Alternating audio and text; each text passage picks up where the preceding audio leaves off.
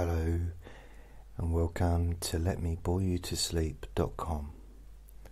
My name is Jason Newland and this is Let Me Bore You to Sleep. I think it's 145, so that's how many episodes there's been. That's quite a lot, isn't it, really?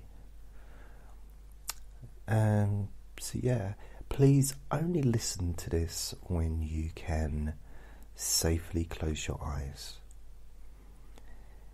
And just let you know, I was wondering why Andre had moved his bag. So he's got a bag that he sleeps in. He knows I'm talking about him.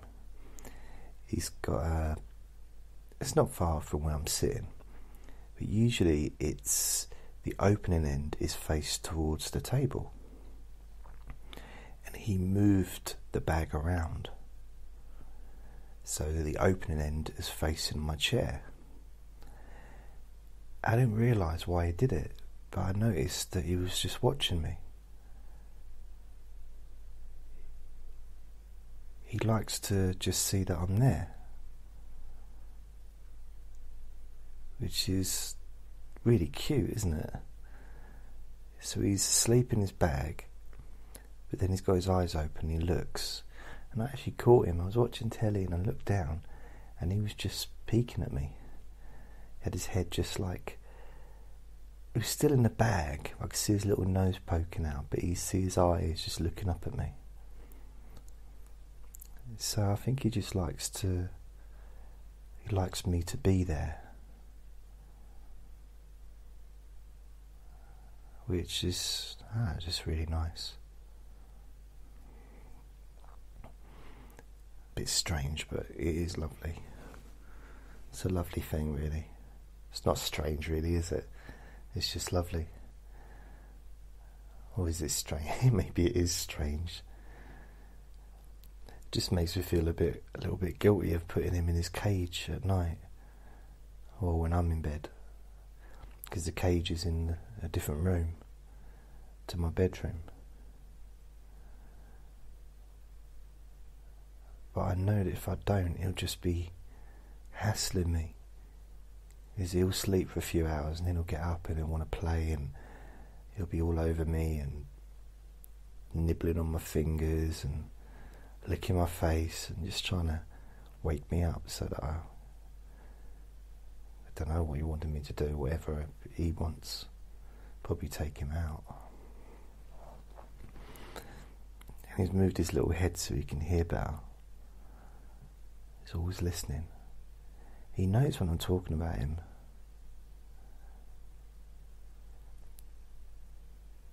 But he's decided just to stay in the bag, so he's not getting out. He just seems quite happy just laying there. At this time of night, normally he doesn't bother moving about much. It's 2:48 in the morning, and he generally, apart from getting up to go to the toilet, that's about it. And he usually does that in his sleep as well.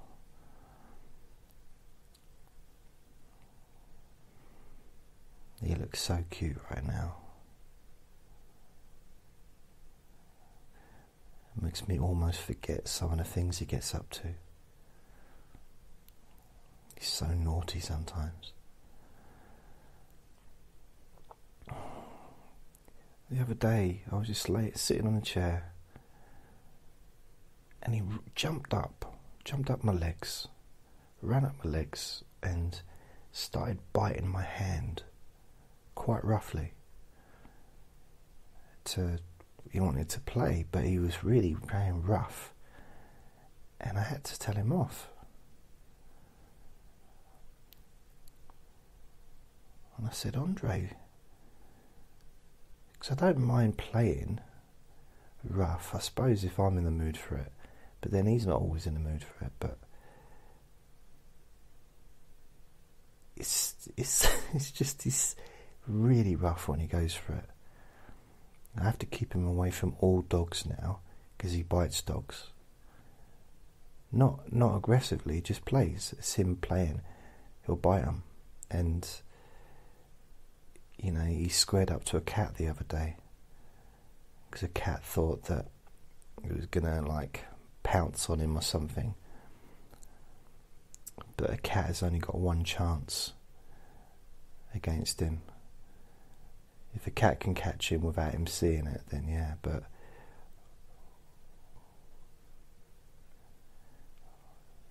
he's a vicious little thing. He's a bit like Scrappy-Doo, from Scooby-Doo. He just won't back down. He'll take on a polar bear if he had to. He's got no concept of size. Really hasn't. He's beautiful. He's my little boy. Anyway, I've not come on here just to talk about him, although I could probably talk about him for hours. Some of the weird things that he's done.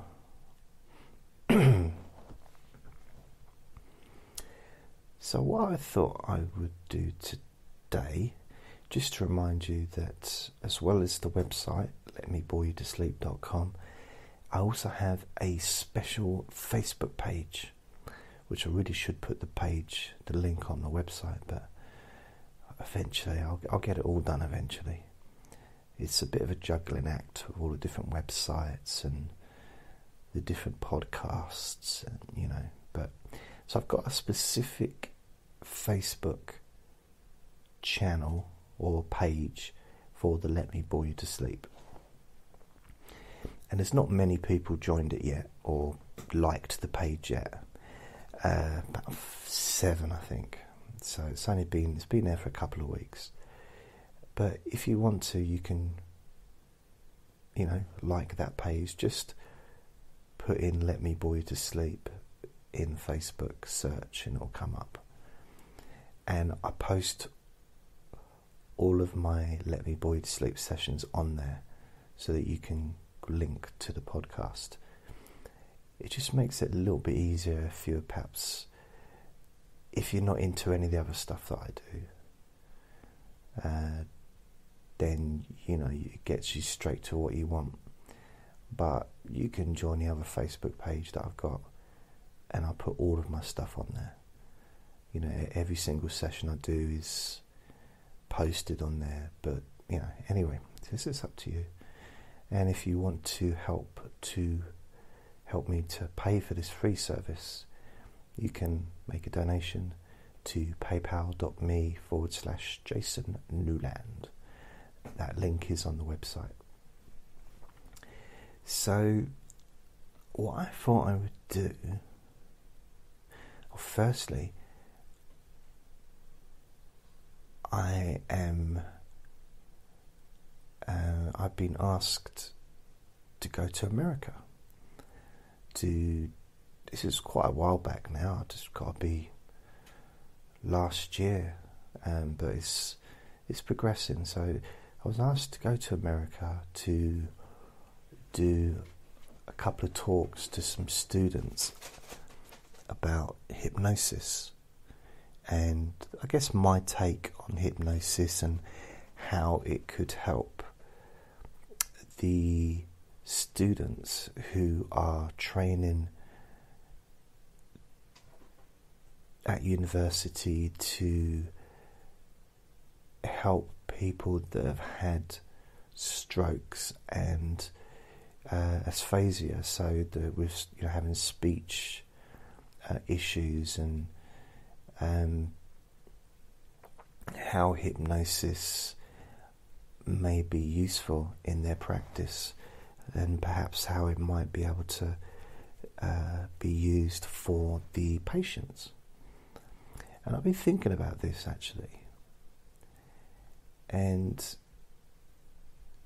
I haven't said this to my friend who's invited me, but I saw this news article, and it's a thing that's been going on for quite a while in England, about doctors and doctor surgeries and doctors, GPs, general practitioners retiring early and leaving and getting ill and stuff because of the pressures of the job. And I'm not going to go into details because some of it's quite not very nice, really not very nice, but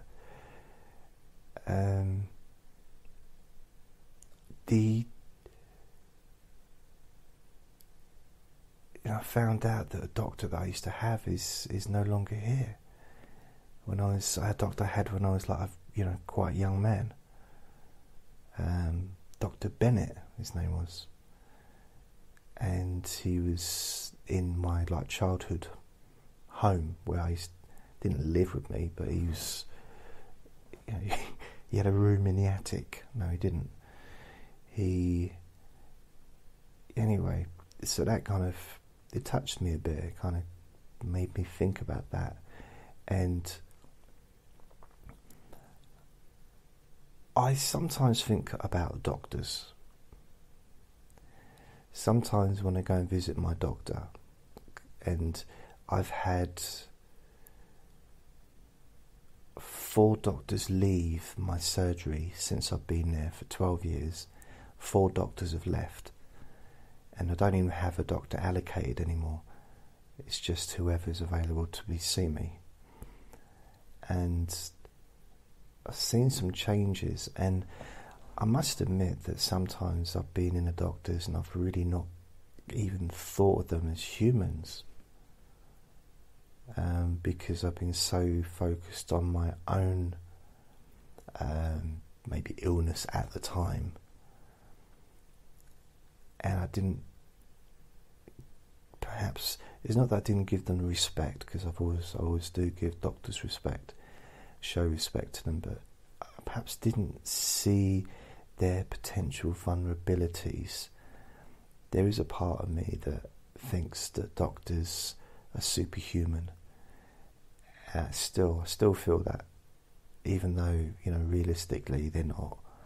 The reality is they're human beings, but I class doctors as being superheroes, and I always have. I class paramedics as superheroes. The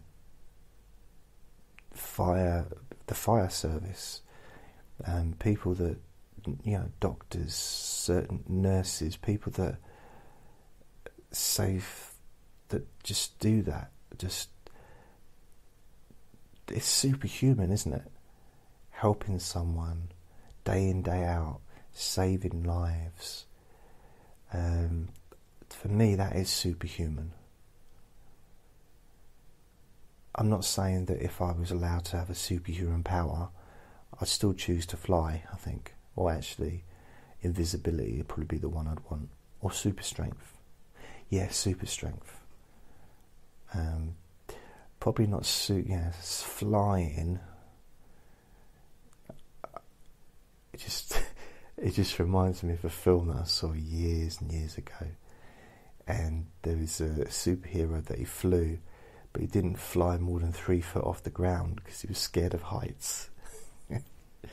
That's real, isn't a real film.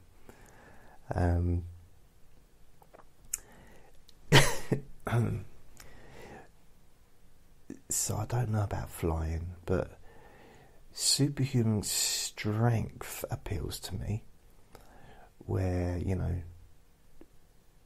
kind of an impenetrable body, so, kind of, bullets bounce off you and stuff like that. Well, a bullet would bounce off you unless it's shot by a gun, I suppose. If it's just someone just held a bullet at you, it would bounce off, especially my belly. Unless it was flicked by someone with superhuman strength, but yeah. Invisibility. I think about that, and I think, you know what? There's a few things come to mind when I think about having the power of invisibility. I think when I was younger, it was more a case of what mischief could I get up to. Really, it really was, a case of that. And then, as I got older, and I reached my 40s, maybe 30s even, late 30s, I started to realise that I was gradually becoming more and more invisible, especially to young women. And I practically am invisible to anyone under the age of 40. And I'm just, so if I keep going, by the time I get to 90, I should be able to be invisible to pretty much everybody. So I got my wish. And it's not quite as enjoyable as I thought it would be. Because the ironic thing about it is they can't see you until you're doing something mischievous. That's when everyone can see you. But before that, you're invisible. And as soon as I do something a little bit mischievous, the whole world can see me. So yeah, that's why it's not the best superpower. I wonder what other superpowers would be good. The thing is, I used to, there's a whole thing about, well, if I had a superpower, I was like Superman, and I could do anything.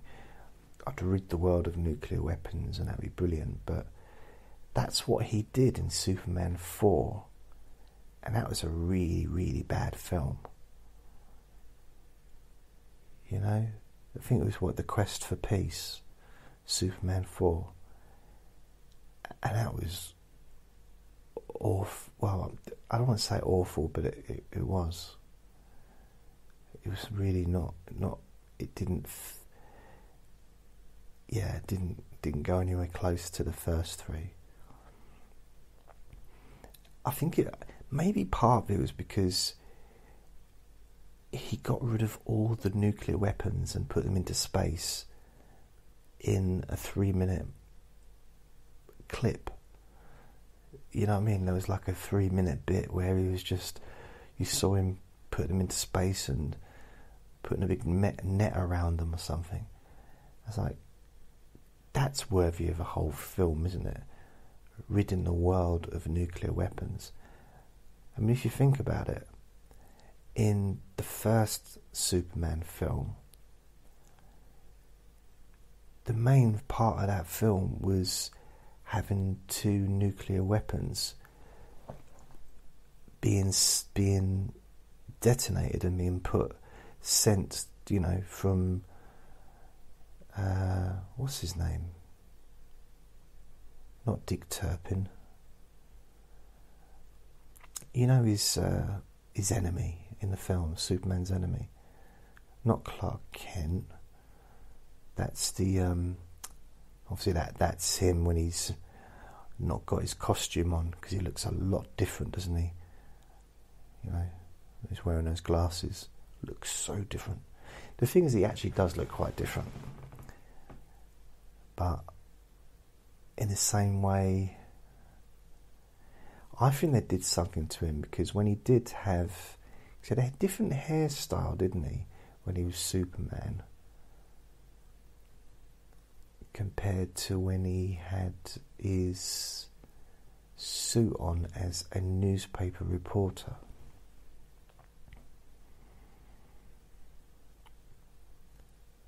Yeah. Lois Lane, I forget, Lex Luthor, that's it, Lex Luthor. So Lex Luthor, in the first film, it was all about, the beginning and, that bit, but then once the film, he was an adult and he was Superman, that's 7 hours in, the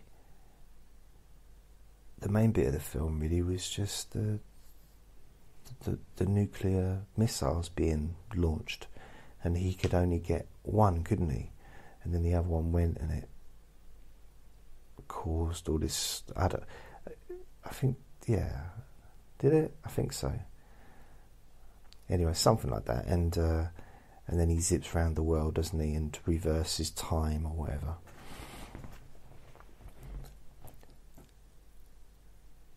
But in the fourth film, he basically does like 1,000,000 times that in 3 minutes. I mean, to collect all the nuclear missiles from every single country not just the ones that are officially that we know about, but I don't mean countries, but I mean they're everywhere now. I'm sure you could basically get the recipe probably on the internet. The recipe, it's like making a cake. So, but you just need a big kitchen. So yeah, I kind of put off watching Superman 4. I don't mean I had it there on the wall, all excited, thinking, had it on a shelf, I'm going to watch that one day. I'll watch it today. No, I'll put it off, I'll watch it tomorrow. No, I'll surprise myself, I'll watch it Saturday. They wrap it up and give it to myself every Christmas for a present, a surprise present. Although, what I was thinking of doing, because I'm single and not alone, because I've got Andre obviously, so I've got my little boy, because it's me and him, what I was thinking of doing is maybe buying every week, getting a little gift for myself and maybe something for him, and then wrapping them up and sticking them in storage. I don't want to rent storage, but just stick them in the cupboard. And then on Christmas, I'm going to get myself a Christmas tree and stick in December, the 1st of December, I'm going to get all this place nice and decorated, and I'll put all those presents under the tree. I have a proper Christmas. I've never had a proper Christmas on my own where I've made a bit of effort. Once I did.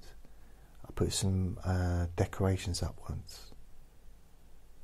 But I'm going to do it a little bit better this year. This Christmas, I'm going to have a proper Christmas. I might even invite some family up to visit and give them Christmas presents and stuff.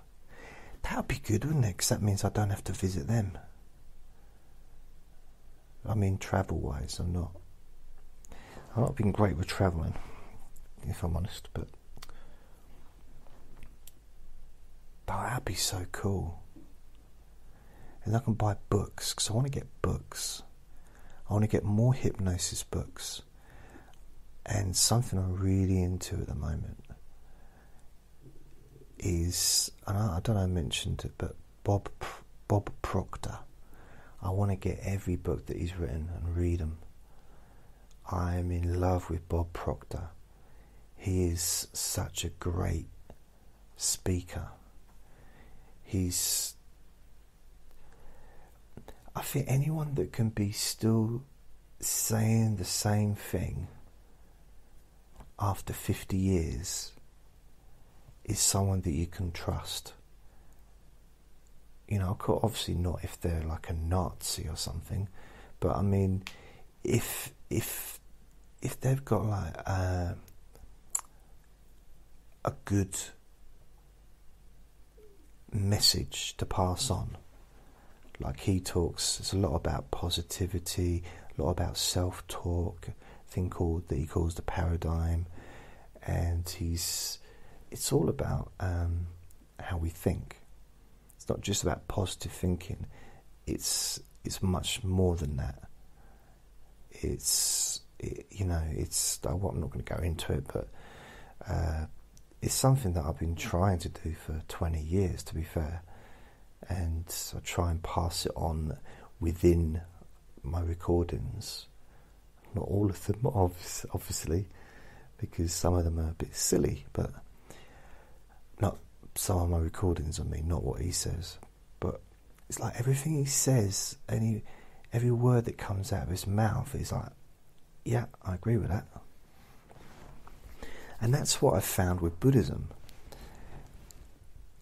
When I read what the Buddha had to say, and I'm not trying to get into religion here, because I don't class it as a religion. I class it as very amazingly wise words. That's kind of how I take the Buddhist scripture as well as any other religious scriptures and words and paragraphs and verses, whatever you want to call it. There's some pretty amazing stuff there, as well as what you get in a book written by a philosophist or philosophicist,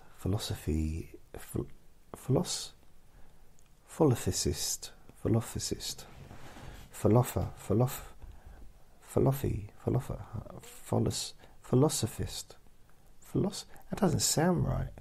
Philosophy. Yeah, philosophist. Philosophy. So philosophy, philosophist. Doesn't sound right though, does it? Philosophist. Psychologist, psychotherapist, philosophist. Philosophist. Yeah. Or a poet, or a singer, or, you know, there's plenty of like songwriters that have written stuff that's like, wow. Bob Dylan was one of my favourites, and Bob the Builder. They're my two favourite Bobs. Both had a lot of like really great things to say, and yeah, Bob's definitely one of my. Let's face it, he helped win an American election. Bob the Builder. Can we fix it? Yes, we can. Yes, we can. Yes, you know, it's like, wow. Couldn't believe it. When President, what's his name, was using that slogan, yes, we can. It's like, that's Bob the Builder. It's like, wow. So yeah, I like reading or hearing. I like listening to audios. Although I do have a tendency to fall asleep though. Seriously, I'm pretty sure I could listen to, like, I don't know, a war scene, or, you know, like Gladiator. I could watch Gladiator and be awake, but if I listened to the audio, I'd probably fall asleep. You know, Gladiator, the film.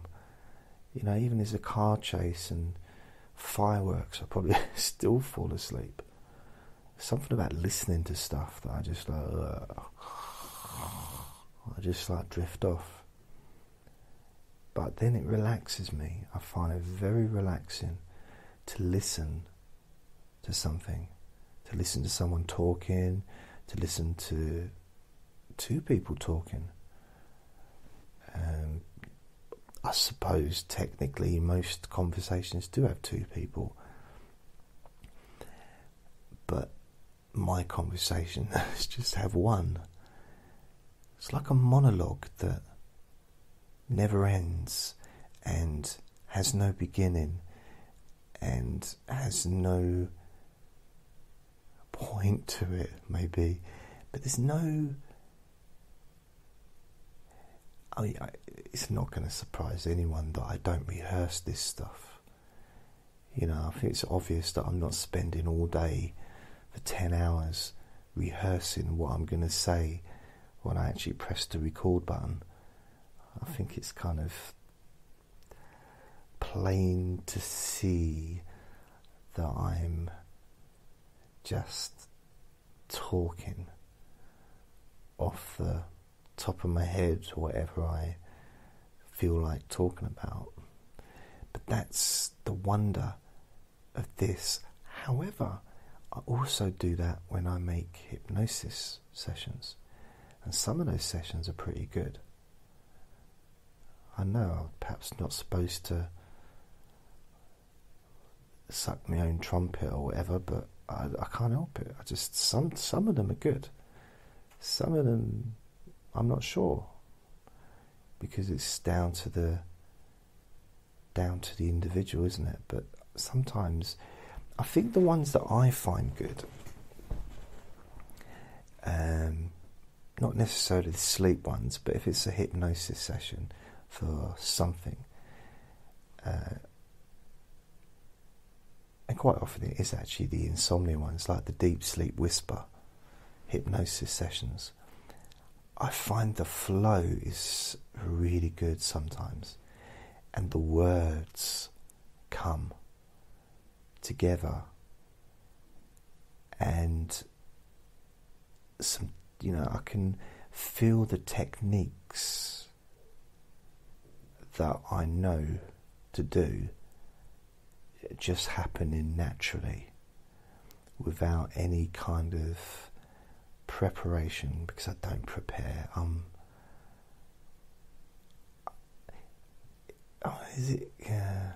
want to say it's not because I'm lazy, it's not because I'm lazy, not really, because I'm not lazy, although I am sometimes. And it's definitely not because I don't care about what I'm doing, because I do. Sometimes I do care. I wouldn't do it if I didn't. I'm not actually doing this just for the sake of it.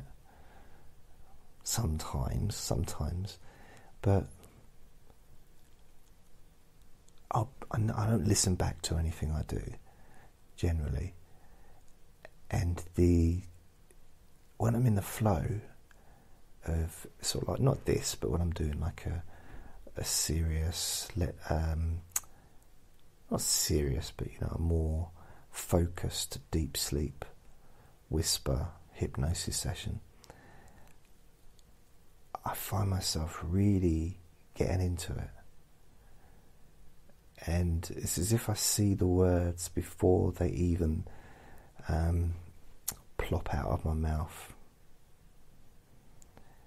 It's just like, and the connections and the continuations of a sentence and the focus of what I'm intending whilst I'm saying the words, because I think that's part of why I like to just ad-lib, I suppose you could call it, or put trust in, let's call it the universe. To put trust in the universe or in my own mind, to provide me with the words that are necessary for that particular situation. And it feels quite nice when I'm kind of listening to myself as I say it. So when I talk, I listen to my voice as I say it, and I hear my voice exactly the same way as you're hearing my voice, because I'm tuned into it, because I've been doing it so long. I know how I sound completely. It's not, I'm not saying it's a skill, it's just something that I've learned that's happened naturally. I know exactly how I sound, so I can change it. And I think maybe it's a little bit like that for singers. They know how they sound. You've got to know how you sound as a singer in order to change it whilst you're singing, to adapt, to correct, or whatever you may need to do tuning wise. And isn't it so funny I say all this, and one day I'm going to listen to myself and be surprised that I sound like Donald Duck or something. And all this time I've been lying to myself that I sound like Mickey Mouse. You know what I discovered the other day? Disney. It might not be Disney, but a certain cartoon has been lying to me for years. Woody Woodpecker. Now, I watched a documentary the other day, and it wasn't on woodpeckers, but it contained woodpeckers. It was it was part of it was like the Amazon rainforest or something like that, and it involved the trees and the birds, and they focused on woodpeckers for a little bit of the program. Now, I'm not going to be silly and say at no point did it go like that, you know. Wasn't that the woodpecker? Yeah, I think that was woodpecker, wasn't it? Woody woodpecker. And at no point did it, you know, chip its name into the tree. But woodpeckers don't go as quickly as Woody Woodpecker did. It's like one big chop and a big bit of the tree, well, not a big bit, but a big, you know, chunk of wood shoots out. I mean, that's not, doesn't shoot out. It sounds like some kind of weird, yeah, anyway, it's just some kind of forest video that you'd see online. Nothing's shot out anyway. It's they're proper strong beaks. It's amazing really to watch. I mean, they really are. I mean, that's why they're called woodpeckers, isn't it? But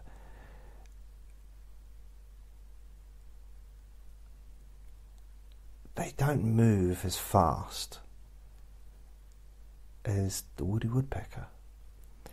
Now, the Woody Woodpecker was moving, what was it? It's got to be at least 10 pecks a second. Yeah, it's got to be.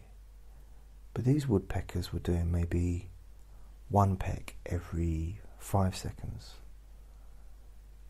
Or maybe 3 or 4 seconds. It was proper, like, it was like I suppose, I imagine there was a lot of effort put into that 1 peck.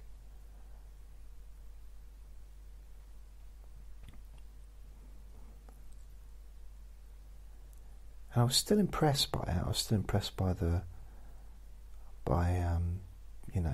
woodpecker. But it wasn't the same.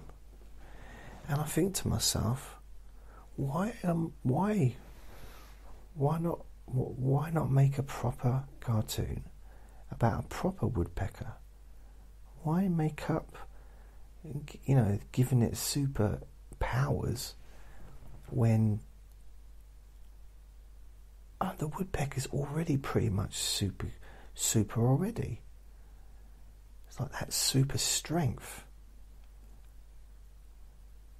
I mean, if that woodpecker was the size of a bear, yeah, it'd be able to knock a tree down in one swipe. It'd be able to just go, and it'd cut right through the tree. Which then got me thinking about genetics. No, it didn't. It has now, though. And it would have to be some kind of experiment, because I don't think nature's it's not gonna happen naturally, is it? A woodpecker and a bear. I mean, I don't think it's a case of they're just living different lifestyles. They never get to meet. I think it's probably more to it than that. You know, I don't think it's a case of just, well, if we get them to go to have the same interest, or put on like a little dating club, you know, and send an invitation to both of them, and maybe they'll hit it off. No. I think anatomically, yeah, I think it would be I don't think it would work. But with genetic stuff, they can pretty much mix anything together. So, mind you, it might end up the other way around, mightn't it? It might be a woodpecker. Yeah, it might be a bear the size of a woodpecker.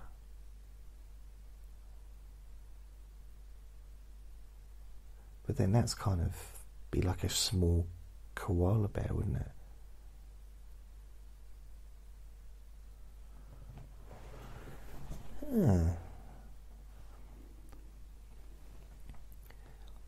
So today I got on the bus and I needed to go out. I didn't want to go out and it's raining. I didn't want to go out, but I needed to. And what's weird is I could hear the rain and I thought it's the overflow, because, well, not the overflow, but the guttering gets too full and it just drips down, and I can hear that dripping. And I was looking out my window of the living room and I couldn't see no rain. I just thought, I wasn't looking out of it, I didn't have the window open, and I was the other side of the room. I wasn't wearing binoculars, or, you know, who wears binoculars? But you know what I mean. I just couldn't see any rain. So I thought, And then my friend knocked on the door and he said, "Oh, it's raining." I said, "Yeah, I know, but I think it's mainly just the guttering now, though. The gutter is dripping." He said, "No." I said, "No, I think it is." He said, "No." I said, "No, I actually do think that's what it is. The gutter overflows on the back and the front of the building." He said, "No, no, no, no, no, no, no, no, no, no, no, no." I said, Why are you saying no, no, no continuously?" He said, "I don't know." Anyway, we went out the front door and the gutter was leaking or overflowing, but it was also raining. So I kind of think that's a win-win. You know, we're both right, weren't we, really? I would say. So I took that as we decided not to have a duel, you know, to kind of figure out who was the winner. We just decided, okay, it's fine. And I thought, because I needed to go to get to the chemist, although it's called a pharmacy now, but it didn't used to get called a pharmacy, it used to be called a chemist, and now for some reason we call it a pharmacy, and I don't really know why. I know it's where you get pharmaceuticals, yeah, but it used to be called a chemist. That's why the Snicker bar, I'm still not impressed with that change. It's a marathon. Now, I don't know if in other countries you ever had a different name for the Snicker bar, but in England it used to be called marathon. You know, like the running thing. You know, the thing that people think is a really good idea to do in sort of, well, April when they're watching it, or whatever month your marathon is in, and then they train, and then on the day it comes they regret. It's like, oh my goodness. Especially the ones that come dressed as dinosaurs and stuff like that. So I had this thinking, I thought, should I go to town? I thought, no, I'm not going to town. That wasn't even what I thought about. Why are you telling people you think about that when you weren't? And I was like, I don't know why, it came out. I told you I don't rehearse any of this. So yeah, but just try and stick to stick to the idea that you had like a few seconds ago. Yeah, all right, I'm back. And I mean, why call it a Snicker? The only reason they called it a Snicker bar here is because they wanted, as far as I know, it was called a Snicker bar in America. And maybe it was never called a marathon anywhere else. Maybe, I don't know, maybe it used to be. Maybe you just let me know. And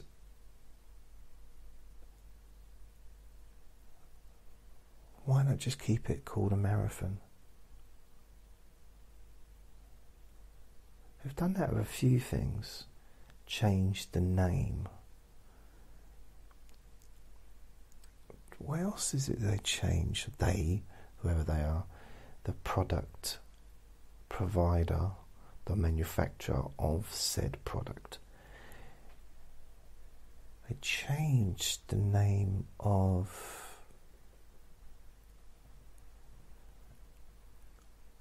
Here's a bit of information that's very boring, but it's something that you may not know and you're not going to care about. The comedian Harry Hill, and if you've never heard of him, if you're in a different part of the world that doesn't know who he is, if you're in England, you're going to know who he is because he's a famous comedian. But if you haven't, if you don't know, just Google his name, Harry Hill. It's very funny, very funny. And his name used to be Harry Hall when he first started doing comedy in probably 1990 or 91, probably 1990. And then I think in about 1992 or 1993, one of them, before he got famous, it was a big spread in Time Out magazine. Not a big spread, but a big advert in Time Out magazine where all the listings for London were. So every comedy club would be in there. So it was basically to let all the promoters and the audience know. So basically it said, from now onwards, Harry Hall will be known as Harry Hill. And then it said he's changed his name due to someone else being called Harry Hill in the entertainment industry. No, someone else being called Harry Hall. So his name was changed to Harry Hill. That's the whole story. I used to know Harry Hill, not like know him to kind of, you know, I didn't go around his house for dinner or to play charades or anything like that. But he was a comedian. Well, he still is a comedian, obviously, but he was one of these comedians that was a headliner at all the big comedy nightclubs, the comedy clubs. So he'd be like the star of the show, but he'd also do little clubs, like really little clubs, not just, you know, he'd do gigs where it was a door split and he'd end up with like £6. And then he'd do the Comedy Store where he'd get paid, I don't know, £300 for a set, or £400, or, you know, whatever. So he'd really, and this was the early 90s, because he wanted just to get on stage and try out new material, and he took every single gig, which meant I was also in that position, and I took every single gig, but the only ones offered to me were the really, really small ones, where there was, well, usually I wasn't getting paid anything. So I kind of got to know him, and he was a really nice bloke. But I didn't sort of get to know him well, but I met him loads and loads of times. And I remember advice he gave me once. He said, I said to him, "What? You see me probably 20, 30 times on stage. And he said, yeah. I said, have you got any advice? Because I know obviously you're doing really well, and you got a radio show, and you're probably going to be on TV at some point, and what, have you got any advice? And he said, yeah, I suppose. I said, what advice would you give me? He said, quit. I was like, oh, okay. I thought he was joking enough, it made me laugh, and then he was called and he went on stage, and I didn't see him after that, but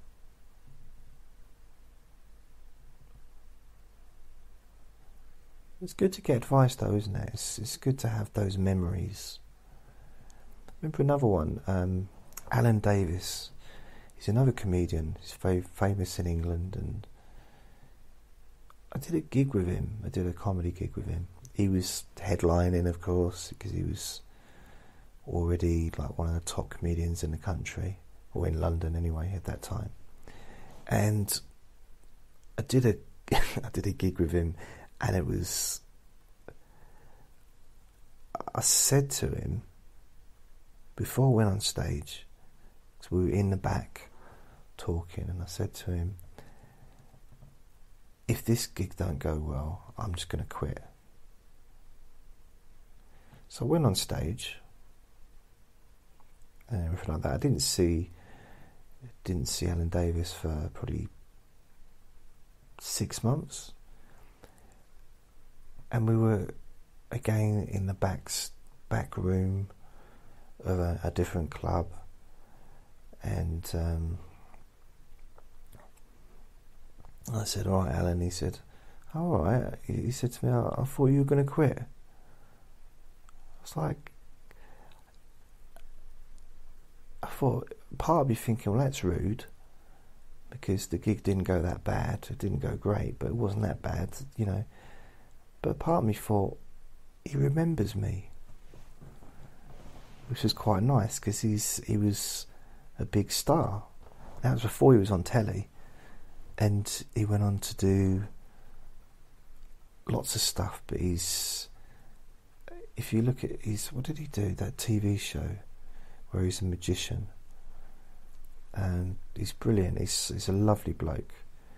But yeah, it's just, even though it was kind of, he was just making fun of me, it was just like, he remembers me.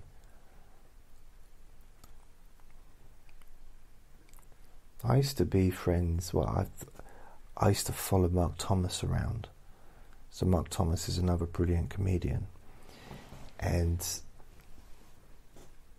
I was not obsessed with him, but I was just really, because the kind of comedy I did was rude. I was very rude, and I wanted to be like Mark Thomas, but no one realised that. I wanted to be, maybe not as political, but I just wanted to be as great as he was, as funny as he was, and but just brilliant. I just thought he was brilliant. Absolutely loved the bloke. He's the kind of person, I see him when I was in the comedy club. I remember he came in once, and it was I think it was a charity gig, and he turns up, it's in the summer, and he turns up in shorts, a t-shirt, and probably a little backpack. He's obviously been out for the day somewhere, and he's just turned up, did the gig, said hello to me, did the gig, said hello to other people as well, went on stage, did his 20 minutes or whatever, and then headed off home. And it's like there was no nerves, it's like he just did it off the top of his head, which I'm sure he didn't, in the sense of he's a brilliant writer, and I'm sure he kind of knew what he was going to be saying, but it just blew me away. It's like, wow. And that was years after I kind of fall in love with him romantically, but I just fell in love with his act, in his attitude and his ability, and wanted to be like him. And I actually had his telephone number. He gave me his number, which was a mistake. And he put me on the door a few times so I could go and visit him. Not visit him, but go and see him perform at some of the bigger clubs so I could get in for free. But then I didn't want to sort of take advantage of that. But I did find a nice tree that was quite high up, that's overlooked his living room. So I kind of kept in contact that way, from a distance, you know, because I thought it'd be a bit weird to keep phoning him, so I'll do something a bit less weird. But he's, you know, he's a great comedian. And what other comedians do I really like? Like in England, I mean, there's lots in America. I was really big in American comedians. Before I got involved in the London comedy circuit, I only really knew American comedians other than the English ones that I'd seen on telly.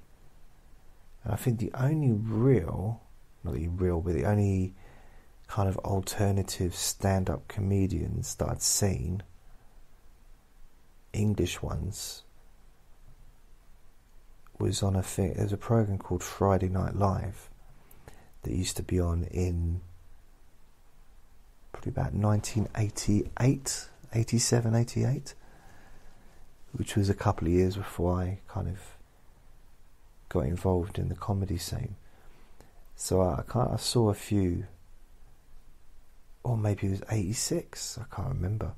But anyway, it was, I think Joe Brand was one of the only comedians that I saw on there.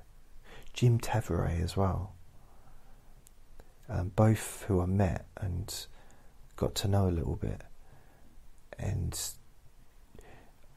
see, I was all excited to meet Jo Brand, and she's by far the most famous female comedian, but you could say just comedian, but definitely the most famous female comedian in the country. Like stand up, but she's one of the most famous comedians, full stop, because she's been around for absolutely ages, long before most of the comedians that are around now. She's been around, 30 odd years, over 30 years on stage. And I met her in 1991, and we were sitting at the bar. We used to have there used to be these chairs and sofa and stuff near the bar at this comedy club I used to go in. And she'd be sitting there, and she was really friendly to me. But I just used to annoy her. I think maybe I was trying to make her laugh, or trying to be funny or something, but she just stopped talking to me because I upset her. I said something that she didn't like, and kind of, yeah. Which happened quite a lot in them days. But I don't know what it was I said. Something silly. It was just, it wasn't meant to, it was just meant to make her laugh. It wasn't supposed to cause her trauma, but and her boyfriend, I really got on well with her boyfriend, and I think they split. I don't know, but I think, I don't know, I think because she's married, so I don't know if they're still together, but his name was Jim, and he was really friendly, and he was really, really good comedian. Really, really good, and he was a headliner. And I remember, so I'd known him for quite a few years, and he said to me one night, "I'm quitting." And I said, "What?" I thought he was joking to me. And this was like a Saturday night, you know, probably early hours of the morning. We were just standing around drinking at the bar. And he said, "Yeah, I'm quitting." I said, "What do you mean you're quitting? How can you quit? you're a brilliant comedian. He's really good looking as well. So I imagine it's only a matter of time before TV would want to grab him and stick him on in front of the camera. But he was really brilliant writer. He wrote for other people. And it was just really, and he said, no, the reason, I said, why are you quitting? He said, because I'm never going to be the best. I said, what do you mean? He said, I'm never going to be the best comedian. So I'm just going to write for other comedians from now on. I've never, ever, ever heard anyone ever say that, ever, before or since, that they're going to stop, what they're doing because they're never going to be the best.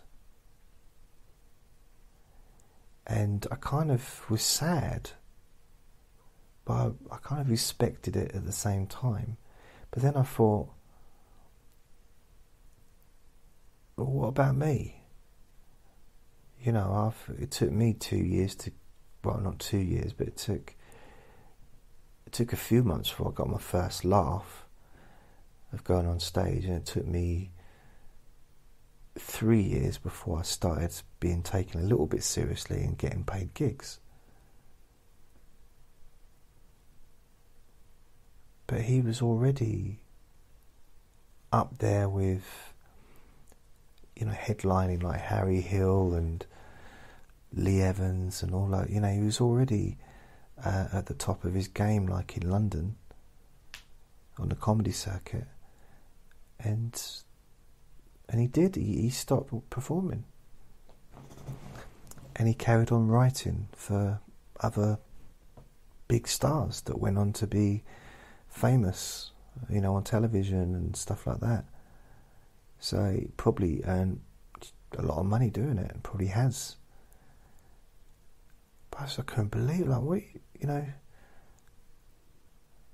can you just stop doing something that you're so good at? Because it wasn't just the jokes, it was his performance as well. He was so confident when he was on there. It's a little bit like Mark Lamar performing on stage. Is live. See, Mark Lamar, I don't know if he did, I'm sure he did a live in concert video. I need to look up that.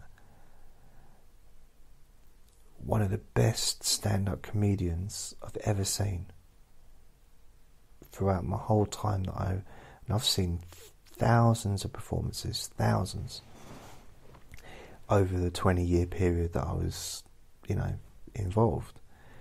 And I saw him once, and he was in a gig at Clapham Common,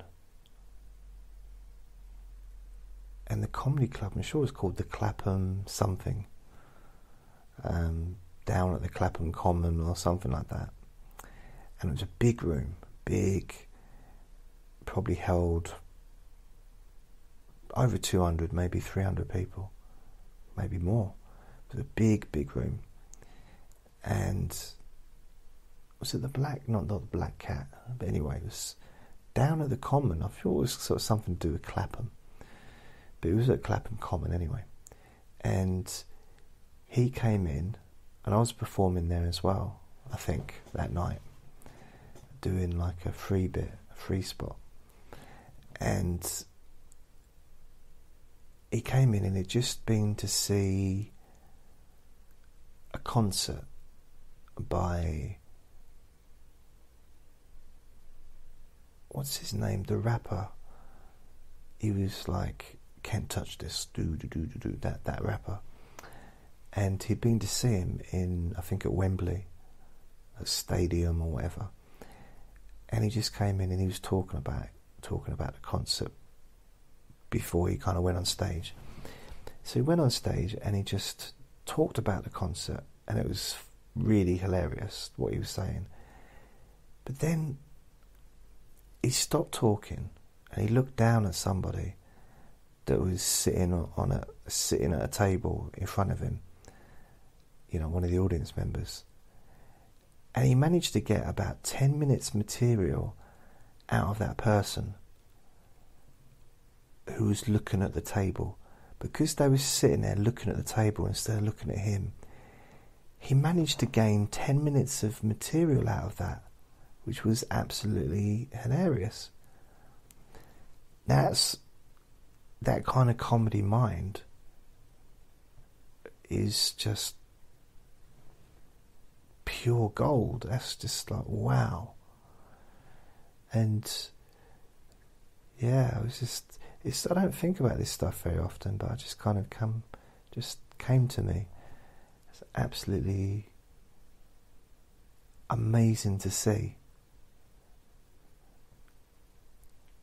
something like that, a comedy routine which was 100 times better than mine, just that came out of nothing, and mine that I'd spent years trying to put together, and he was 100 times better than me just in that 10 minutes of unrehearsed material which had just come to him in that moment. It's like, oh, I wish I could be like that. But yeah, he was... I'm going to have to look online to see whether or not he's got a stand-up video on YouTube, because he was one of the best stand-ups that I've seen, that I ever saw. He was so good. He was so smart, and he'd go on stage and he was dressed in a suit, and he had his hair greased back, and he was this handsome young man, and he had a bit of a potty mouth because swearing and stuff, but he was so funny, so clever. That's Mark Lamar.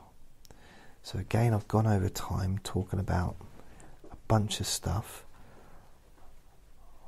Andre's just done a big toilet on the paper, which is lovely, and used the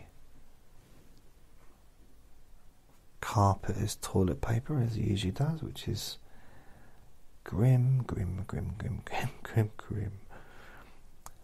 But I'm going to go, and I wish you have a lovely sleep. And if you're still awake and you're just listening to this for a bit of company or something to do, thank you for listening, and I hope that I have been a little bit of company.